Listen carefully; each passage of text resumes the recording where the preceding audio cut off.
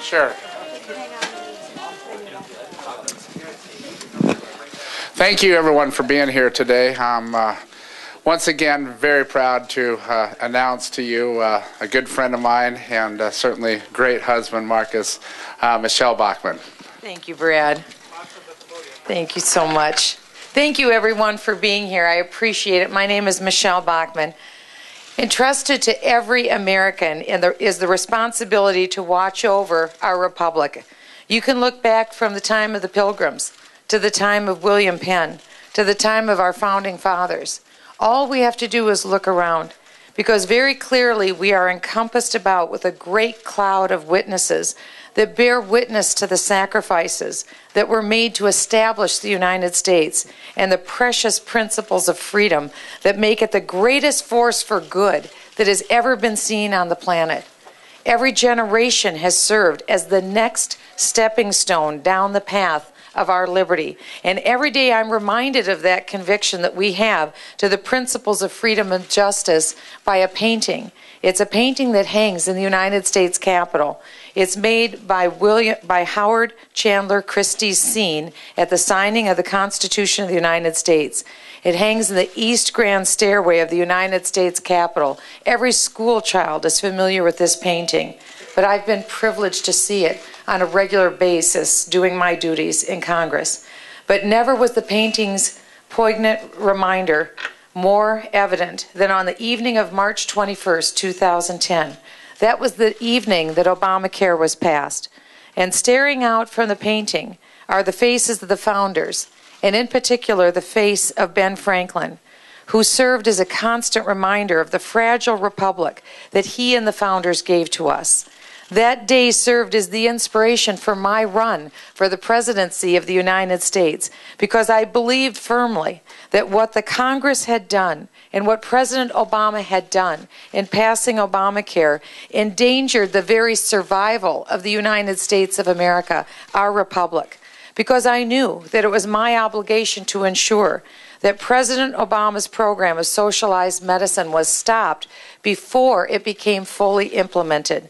And so my message has been the necessity for the complete repeal of Obamacare in this once-in-a-lifetime campaign cycle for the presidency, because Obamacare represents the largest expansion of entitlement spending in our country's history, and it has now become the playground of left-wing social engineering, where the right will always lose every battle, and the left already has been given the formula for passing their agenda. It must be stopped. And its repeal is more than just a cliche for me. It's essential to my core of conviction, because Obamacare violates our fundamental liberties as Americans, including, for the first time in the history of our country, taxpayer-funded abortion. Deeply troubled by the state of our country, I ran for the presidency foremost as an American citizen who believes in the foundation and in the greatness of our American principles. And our principles derive their meaning from the founders' beliefs, which were rooted in the immutable truths of the Holy Scripture, the Bible.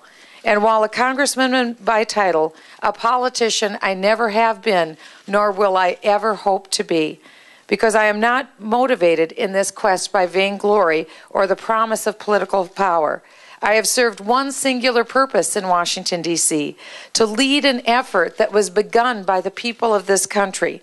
I ran as the next stepping stone of passing on and protecting that torch of liberty. And that duty required taking on the charge of repealing both Obamacare and Dodd-Frank, which mandated ensuring the election of 13 additional Republican senators to guarantee that legislation's demise. These words are a warning. The implementation of Obamacare will represent a turning point for our country and our economy. And I worried what a future painting in Christie's vein might depict should Obamacare be ultimately placed into effect. Would future generations ask of us, gathered here today, what did we do? What did we give? What did we sacrifice to ensure the survival of this incomparable republic? I ran because I realized 2012 is our last chance and our only chance to repeal Obamacare and Dodd-Frank. And I knew how to get rid of both of them. And I ran not only for me, but I also ran to elect 13 more Republican United States senators who would help me to repeal that legislation. I ran because I believed that since day one, Barack Obama's policies based on socialism are destructive to the very foundation of the Republic. And I ran because I wanted my children and all of the children of this country to live free and have even better opportunities than our parents gave to us. And I ran to secure the promise of our children's future. And so I decided to stand up and fight for our freedom, and stand up for the survival of the nation. And I will continue fighting to defeat the president's agenda of socialism. And I'll continue to fight for you, for more liberty and less government, to stop the overspending in Washington, to keep our country free, safe, and sovereign, and to fight against crony capitalism. Fight to end excessive government regulation and a tax code that is absolutely unfair and is killing American competitiveness. I will fight to legalize American energy production. I will fight for American families. I'll fight to protect life from conception until natural death, to protect traditional marriage. And I'll fight to secure our borders. And I'll fight to protect religious liberty. I'll fight for this country and for the American people every day in the way that God allows me to. And so I came here to this wonderful state of Iowa where I was born and raised, and that I've come to trust and love.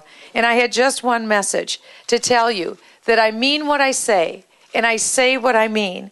And I've told you the truth that our country is in very serious trouble, and that this might be the last election to turn the nation around before we go down the road to socialism, to a burden of debt too heavy for our children to bear. And I didn't tell you what the polls said that you wanted to hear.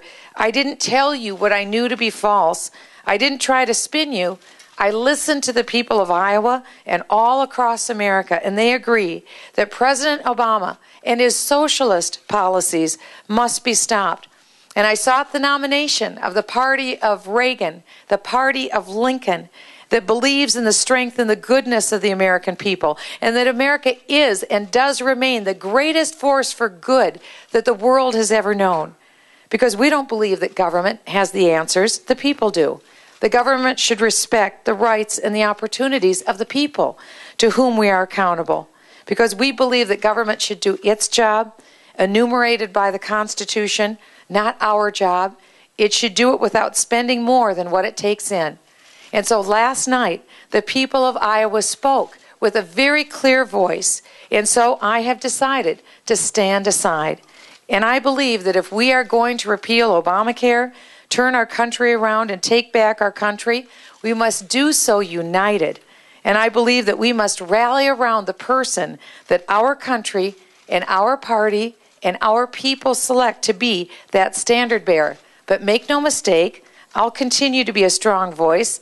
I'll continue to stand and fight for the country and for the American people and for our freedom, because Mr. Franklin and all the founders, all the men, all the women who have given their last full measure of devotion in our military, our veterans, are watching us. They're expecting us to stand up and protect what they fought to give us. And so we owe it to them and to our posterity and to the God that we serve, who created us, who gave us life in our very being, to keep our republic free. And I will be forever grateful to this state and to its people for launching us on this path with our victory in the Iowa straw poll. And while I will not be continuing in this race for the presidency, my faith in the Lord God Almighty, this country, and our republic is unshakable. And as I have traveled around this state and the country, I've seen the very best in the country and our people, and I'll always believe in the greatness of them and in the greatness of the God that I serve. And of course, I'm deeply grateful to our entire campaign team here in Iowa, in South Carolina, and everywhere. I have no regrets, none whatsoever. We never compromised our principles, and we can leave this race knowing that we ran it with utmost integrity. We made a very important contribution to this race. And so I sincerely thank my wonderful husband of 33 years, Marcus Bachmann, my entire family, our children, Lucas, Harrison, Elisa, Caroline, Sophia, my mother, Jean, my stepfather, Ray, my beloved brothers who are here, Gary, Paul, Scott, also my brother, David, and George. I'm so grateful to them, our 23 foster children. They, along with the Lord's provision of his incomparable faithfulness, have been my strength throughout the campaign. I look forward to the next chapter in God's plan. He has one for each of us, you know, if we will only cooperate with him. He has always had something greater around the corner, far beyond what any of us have ever thought or imagined. I've been blessed to live a wonderful life. I'm grateful to have been a part of this presidential campaign. And so I thank you. I say God bless you, and God bless the United States of America.